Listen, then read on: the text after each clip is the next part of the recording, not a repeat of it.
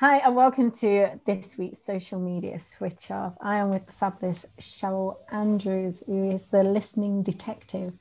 She's absolutely wonderful, to be fair. We met at a networking event, and we had this really beautiful chat just about life, just about each other.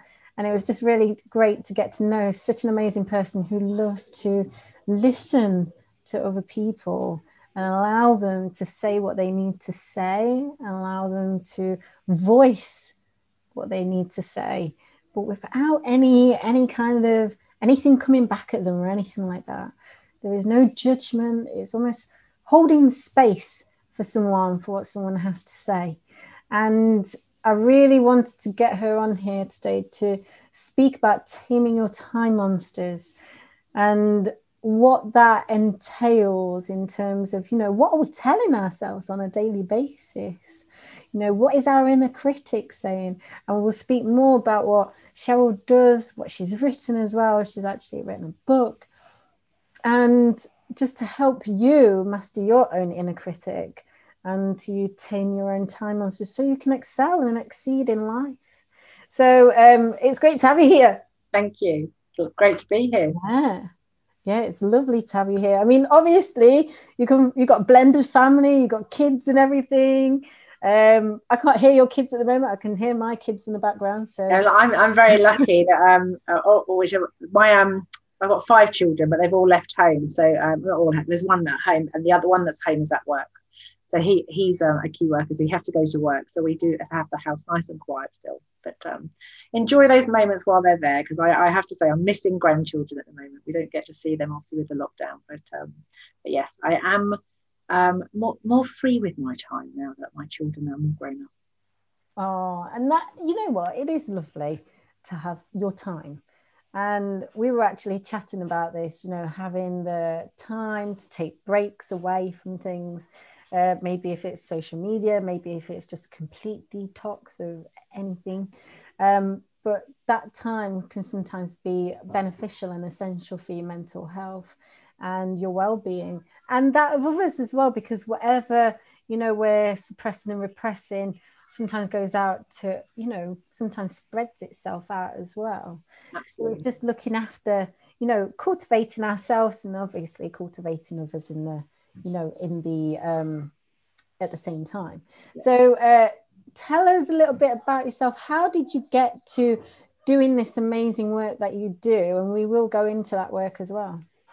So just in case someone's looking for, I don't come under the listening detective, kind of the company's called Step by Step Listening. So how I got into this is as far as young as I can remember, I have been, because I was sensitive to criticism, really, I didn't want people being upset with me. I wanted people to like me. I learned very early on to listen, notice what they liked, and then do what they liked and get lots of smiles. And I remember my mum saying to me, she'd get up and she'd, oh, look, the housework fairies have been. And I'd go, oh.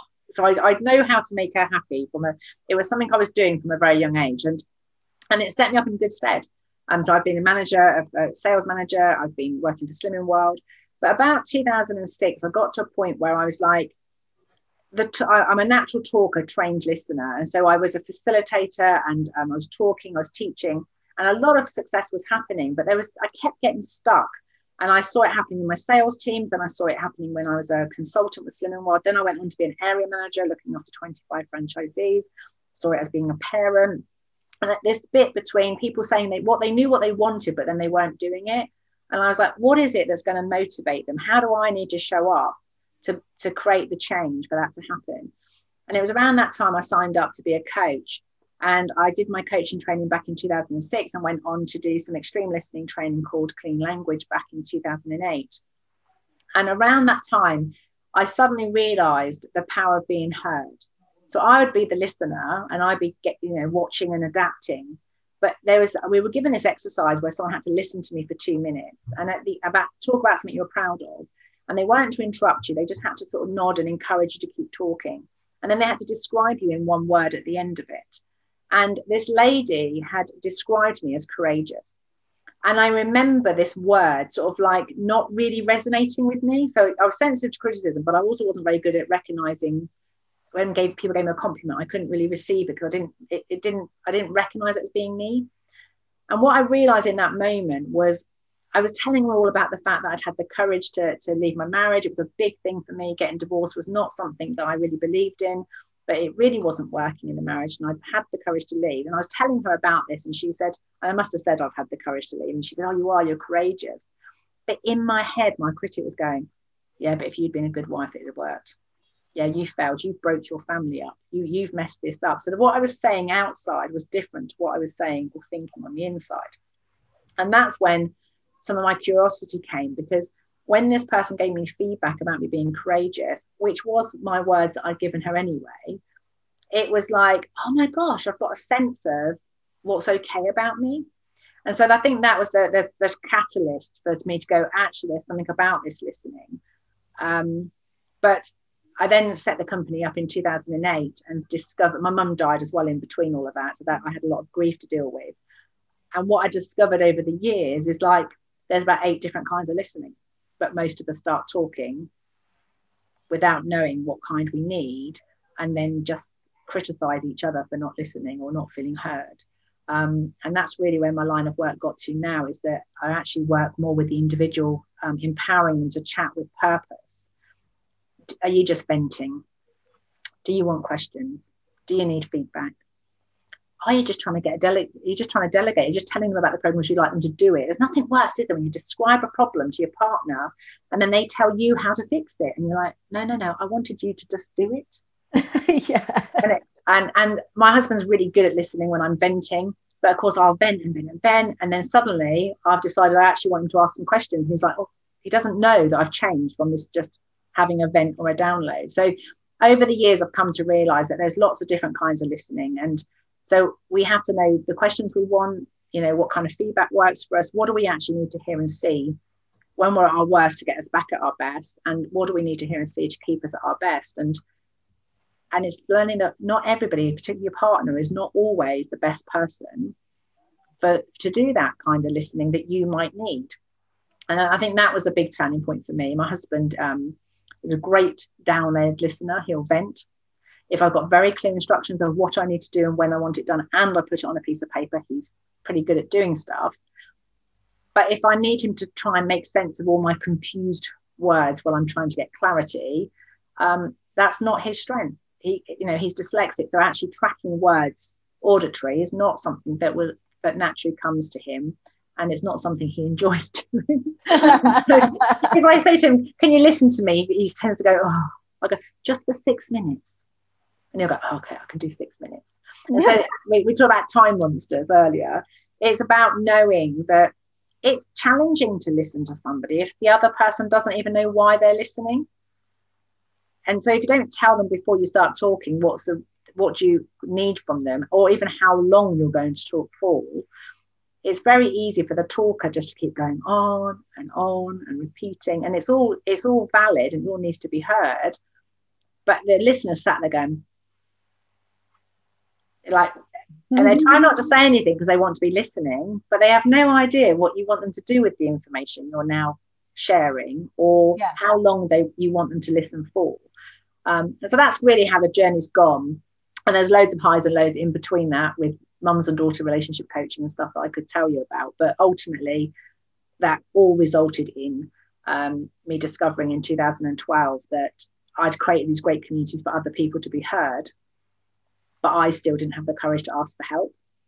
And so it was about that time when I realized, when I was at the rock bottom, that I needed people to listen to me. And that's when I had to start learning to take my own advice and have the courage to sort of say, and it started with my husband sort of educating about what questions really work for me. If I'm saying a lot of this, if you ask those 2 questions, it will change everything for me. And him just knowing those 2 questions would really, really help me. Meant he could be his fixer and problem solver, and he could be the supporter. But rather than telling me what to do, he could just ask me a question, and that would change everything. And that's when I wrote the book, basically in 2014, 2015. I started writing about the clarity process so that other people had access to that kind of information. Wow. It's almost like asking someone, what do you need? Yeah. Well, we've got a process called clean setup that we use, which is a set of 3 questions, which is what would you like to have happen? Or if this was just the way you'd like it to be, it'd be like what? Now, sometimes even that, when people go, you ask them, like, I don't know what I want, I just know what I don't want.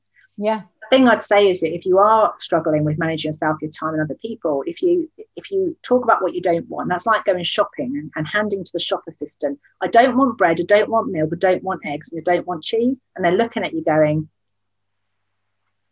or where do you want, which aisle shall I go to and get the stuff for you? And of course, whether it's you're telling somebody that you work or live with, or you're telling your own subconscious mind, if you're talking about what you don't want, it's very difficult to get any help or for you to help yourself. So I think the first thing is you have to sort of get clarity of what it is you actually want. And I hate that when you start talking and you can't remember why you started the conversation. And I can't remember what you just said.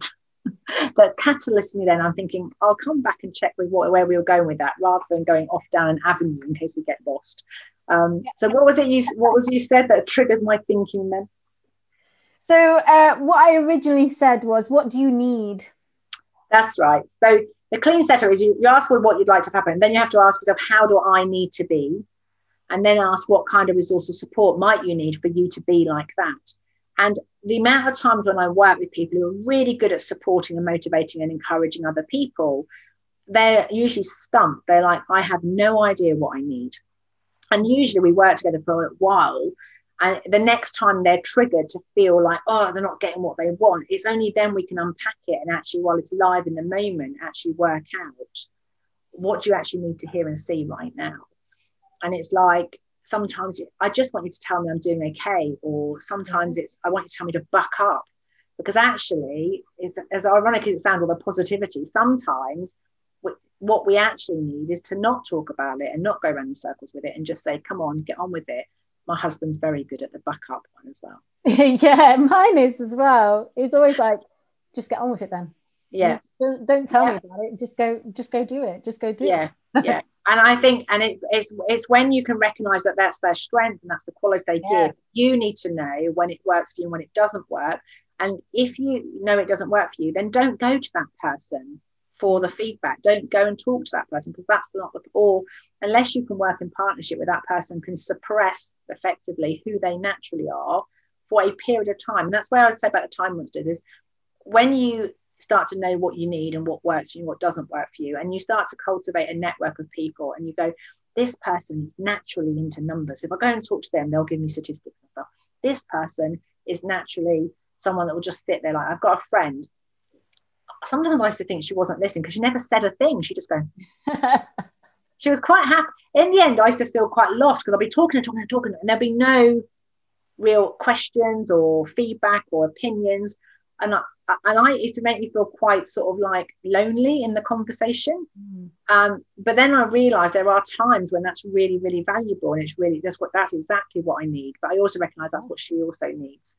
So you'll have people that have their natural way of showing up, that when you start paying attention to it, you go, oh, they're the best person to talk to right now, because you're not asking them to be anything other than who they are naturally. But that isn't always possible. That's what my vision and mission is with the community that I've developed, is that we are coming together and we're all learning different kinds of listening, and that for short periods of time we can adapt our behavior for another human being and put aside what we need and what we want, and listen in a way that works for them. But if we are constantly being asked to do that, and if we do that professionally for a living, then eventually you get to a point where you go, when is it my turn?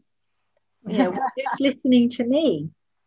So I think it's important that when you get to know what you want to have happen, what works for you and how you need to be, and you start paying attention to what kind of resource or support. Now, my area of expertise is much more around what kind of feedback do you need. Sometimes people don't want any response. Sometimes they want a word. Sometimes it's just it's just a gentle hand signal. It's nothing verbal. Other times it would be, obviously not in COVID times, it might be a physical touch. They don't want, don't need anything. They just need an email with some statistics or facts in it. But until you know what kind of feedback works for you, everybody else is playing a guessing game. Yes. Wow. That is so true. And then I say, well, you're setting them up to fail, because everything they try to do, you go, oh, that's not working, or you never listen, you know, all you ever do is this, and all you do. So again, we're talking about what we don't want, not what we do want. Yeah. Whereas if you can go, actually, do you know what, when you did that today, that really, really helped, that really worked, and you put their attention on what they did that works, and you pay attention to what happens when it's working for you, then when you're stuck and you know you need some kind of a response to help you get out of you being at your worst, at least you can ask for what you need. Yeah. It's almost like, I suppose it's almost like when you're talking about people directing what they want, it's just about them being more direct and just saying, this is what I want, and more clear. And as you said, it goes back to that clarity that you teach. It is clarity, yeah. You know, just being clear on what you're saying as well. You know, that, you know, this is what I want, this is what I need, and all of that just makes total sense in what you're doing. How do people focus on, you know, on these practices? How do people really focus when it comes to listening? Because sometimes, obviously, for some people, I know that I'm definitely a waffler. So I like to waffle, but however, I can also listen as well. Yeah. And I can definitely recognize myself in some of this as well. And I can definitely see areas that I've definitely worked on as well. And obviously, as people watch this and see this, they may recognize areas of themselves. They may recognize areas that they may feel me working on. They may not be able to articulate themselves in, you know, in such a way. And it's just them becoming aware, which we spoke about before we came on. Yeah. But how do they then focus on, you know, on on these skills? Because listening, I feel, is a skill. It absolutely is a skill, and we're taught to read, we're taught to write, and we're not taught to listen. We people assume we know. We're not even taught how we learn. We're not taught to sort of pay attention to it. So in the book, which we've mentioned briefly, I'll just show it anyway so people know what they're looking for if they decide to go to Amazon. So Manage Your Critic from Overwhelm to Clarity. In there is a 7-step strategy, and I take people through literally the components of what I learned as a professional listener.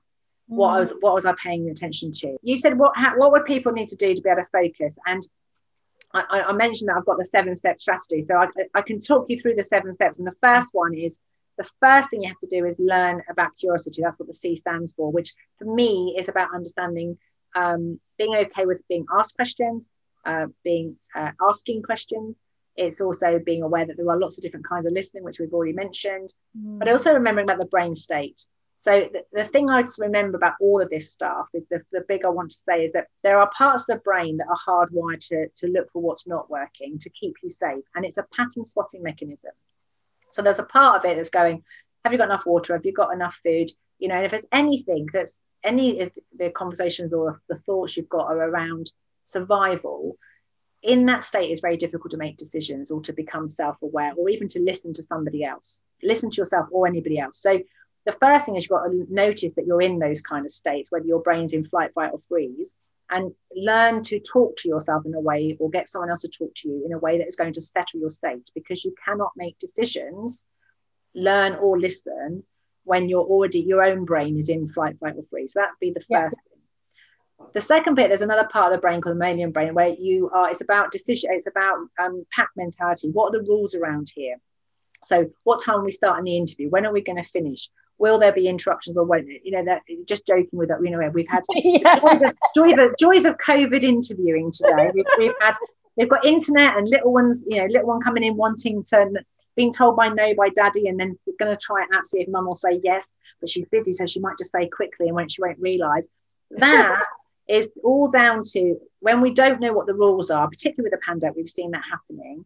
Yeah. Social media is a great one. We talked about that before. If we haven't created the rules that we want to live our life by, with that, we haven't decided how much we want to be on there, how often, which platforms, that sort of stuff, then the mammalian brain get anxious, because it's like it doesn't know what to predict or doesn't know what you need to do to stay safe without the sort of pack of mentality attacking you. Awesome. So again, you have to decide the rules you want to live your life by, what works for you, in order to settle that state of the brain, or be able to ask questions to find out what the rules around here are with this person in this environment, in this situation. So the number one thing is to focus on where does your curiosity come from? Where does that, what do you need to settle your brain first and foremost? The second thing I get people to focus on when you're listening to somebody else or yourself is the words you use, your language. Just actually, what do you mean by what you say? People will say to me, let's take the subject we talked about, your company, is it's social media switch off. Yeah. What kind of switch off is that? And I bet if we asked everybody what kind of switch off their switch off is, everybody would have a slightly different interpretation, a different definition. And what was working last week for switch off might be different this week. And what happens just before you can switch off and after you've switched off, it will all be varied. And so the first thing to do is, if you're asking somebody for something, is check what you mean by what you say, because you'll have your definition, they'll have their interpretation. Well, you're definitely going to be in conflict if you didn't even know your own definition before you started. And they start then interpreting you, and we will all have our own interpretation. So the first thing is be compassionate for people's differences. But you have to have clarity of what do you mean by what you say. And also be mindful of not being mean, not criticizing yourself or other people, because most people can't listen to being criticized, which I think we're worse with our partners. We might criticize them a bit more openly. Oh, you haven't done that. Why haven't you done this? We seem to be a bit freer with our critical stuff when it comes to our family life, or maybe it's just me. Rather than when you're with your professional environment, we'll perhaps hold that back and reframe it. So that would be, if I was giving the first two steps, it would be, how do you settle your brain to be curious, and then pay attention to the language that you're using.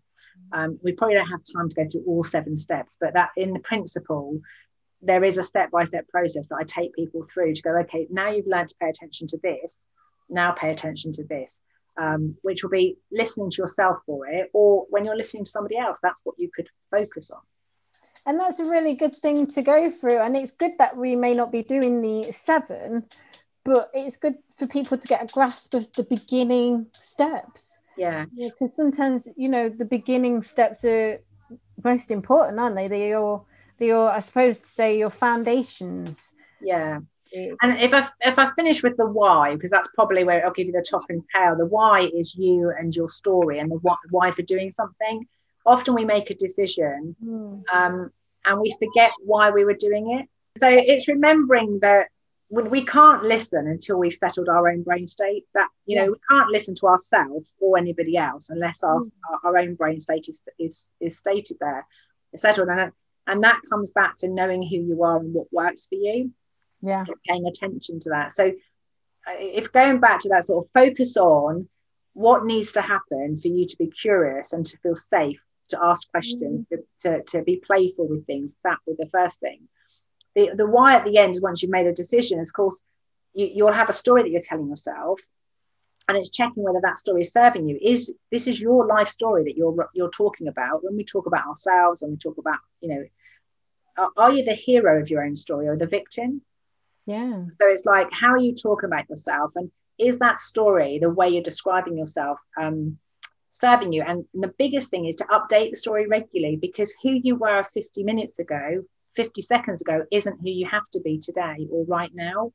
So if you were a very calm, patient, loving mum, and I was like, I was in awe of you, because I was thinking I'd be going, goodness sake, maybe. Although saying that, I don't know. I was fortunate enough the way I had my children that I didn't have COVID to deal with them at the same time, and I did homeschool my son.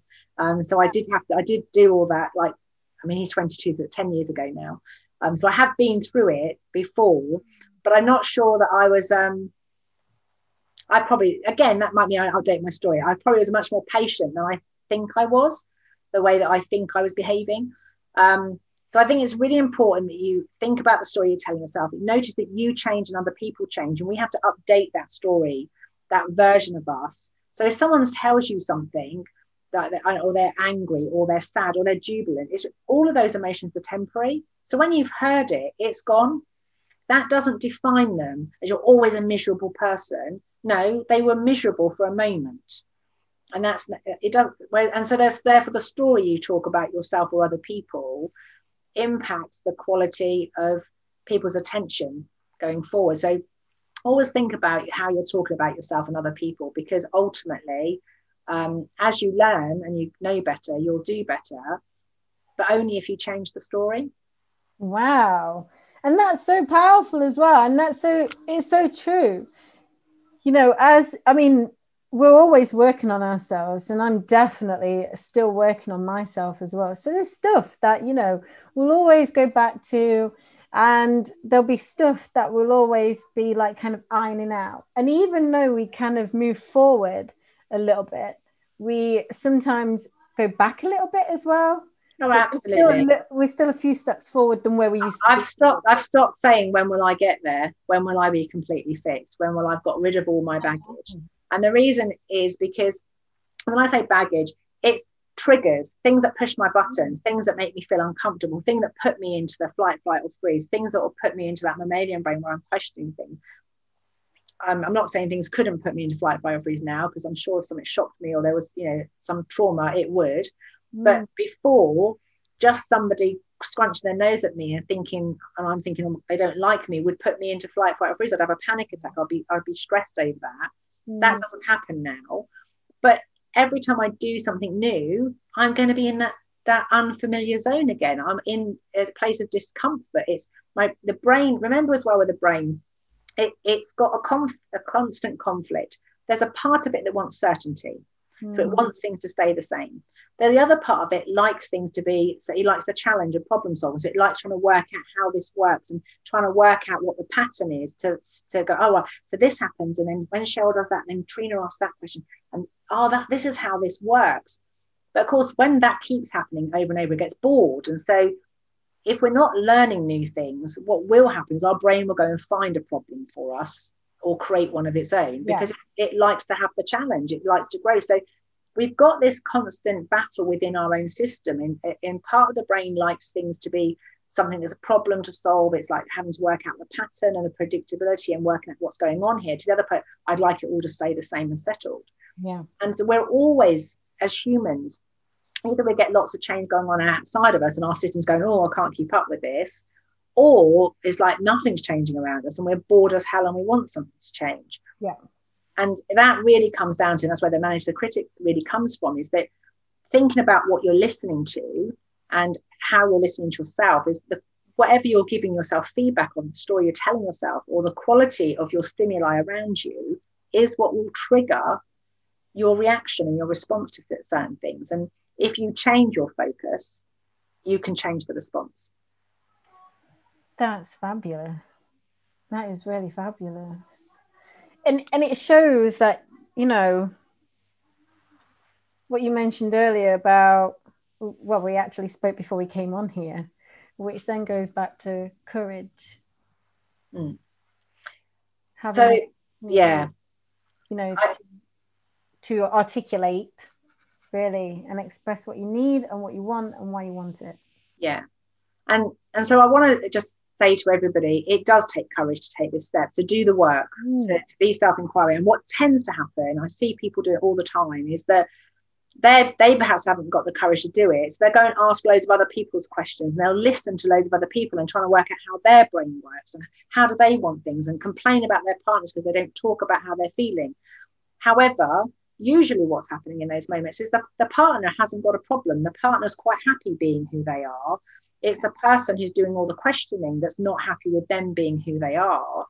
And so what happens is we start asking all these questions of somebody and making them think and making them sort of reflect on themselves. It's not easy. And so it does take courage. And so it's being aware of, you know, just checking. And the T in the clarity process is like trust. And it's about taking your own advice. Don't do to others what you're not prepared to do to yourself. So if you're asking them loads of questions, sometimes, and it's not always, by the way, this is just a sort of generalization, sometimes we're trying to find out about everybody else to avoid having to think about ourselves. Yeah. We're busy helping everybody else because it means we don't have to look at ourselves. We don't have to look at our problems. We don't have to listen to our challenges. We don't have to find out about those niggles that are within our own system.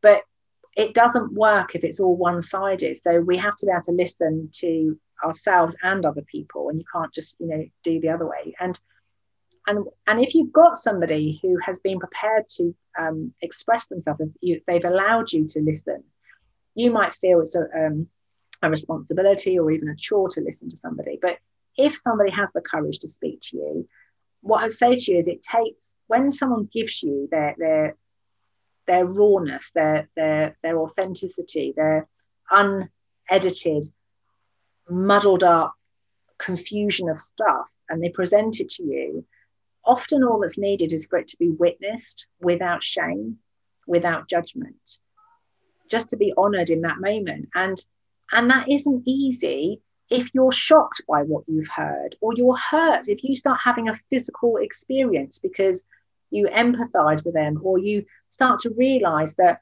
oh my God, they were going through that and I had no idea. And then it starts being more about you and how you didn't help them and what you should have done and could have done.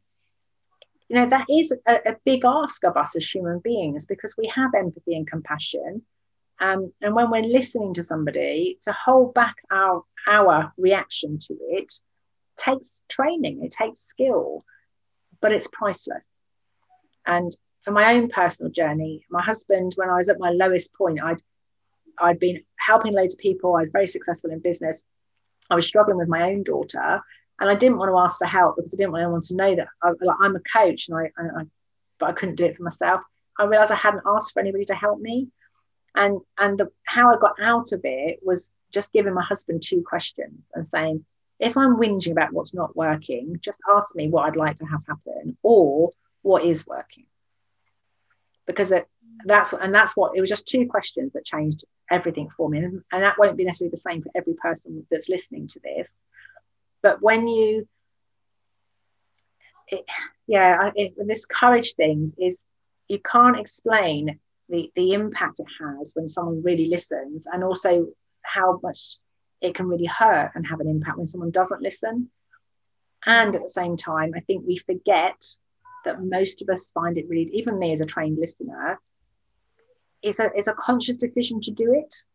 You have to consciously switch that off, and give this person your undivided attention. And that's where the time monsters come in. If you don't know how long they're going to be talking for, and you've got to hold this attention, it's challenging. So it takes courage to listen to somebody, and it takes courage to be listened to, because they're both, you're going into very unfamiliar. You don't know what the person's going to say, and you don't know what the reaction's going to be. So if you start doing this in pairs, or we do it in peer support without peer pressure groups, it's about being kind to each other. So my husband would ask the question, or then he wouldn't listen afterwards. And it was like, well, at least he asked the question. You know, really celebrate the small changes that go on. And this is not criticizing him, because I love him today. We're really good friends and we've got an amazing relationship. But when you're trying to change behavior, none of it happens instantly. And I think once you've worked out what you want, sometimes you think, well, it might have taken you months to work out what you want. And then you give the instruction and you expect the other person to instantly become able to do what you want them to do. But that is why people pay for professional listeners, because then you're guaranteed to get what you're asking for, because you can recruit or employ people to do the kind of listening you want to do. But if you're going to do it with friends and family, remember it's difficult on both sides of the coin, the listener and the listened to. It's a change of behaviour for everybody. Yeah, and you're right. And it does go back to that. It takes time. It takes time to do those things. And thank you for being, for being so personal as well. And honest, for everyone who's watching this as well.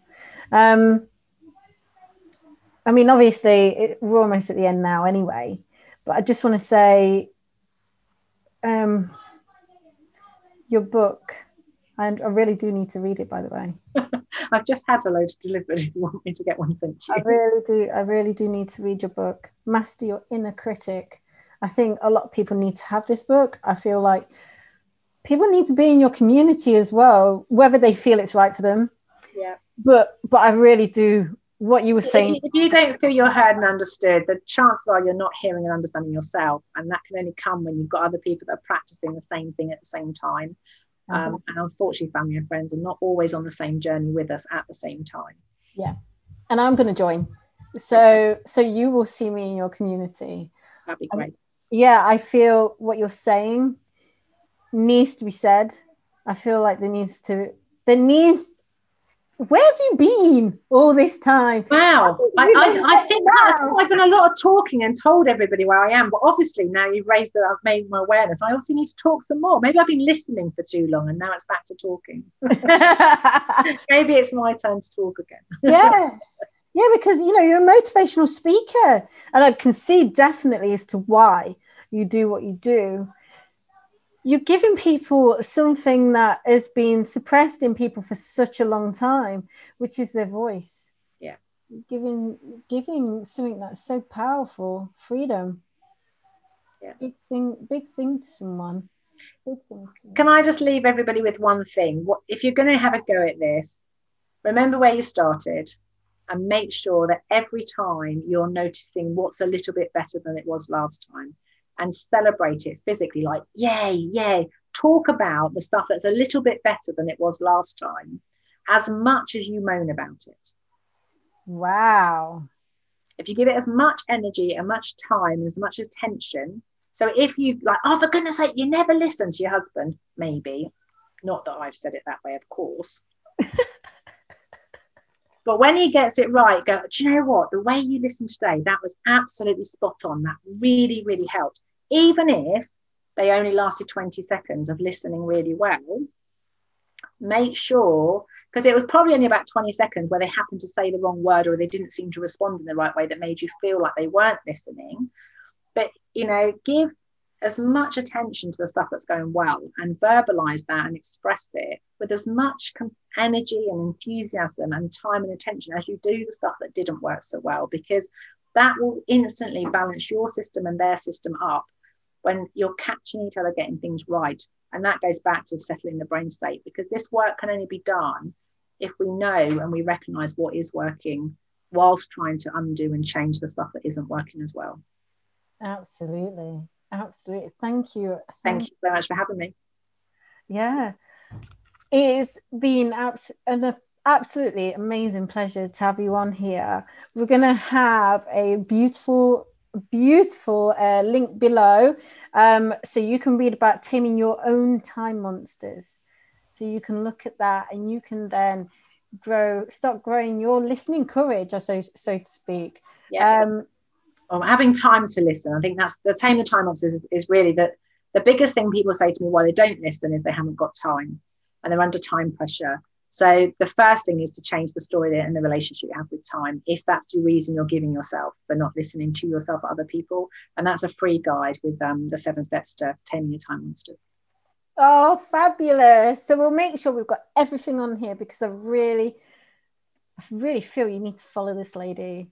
Thank you. Yeah, I just think what you're doing is absolutely phenomenal, and it is courageous, very courageous. Thank you. I can see you just like raising the confidence of you're already doing it, to be fair, of just so many people. So thank you very much. Thank you everyone who's watched today. And I will be back next week with our next social media switch off. Thank you very much. Speak soon. Bye. Bye.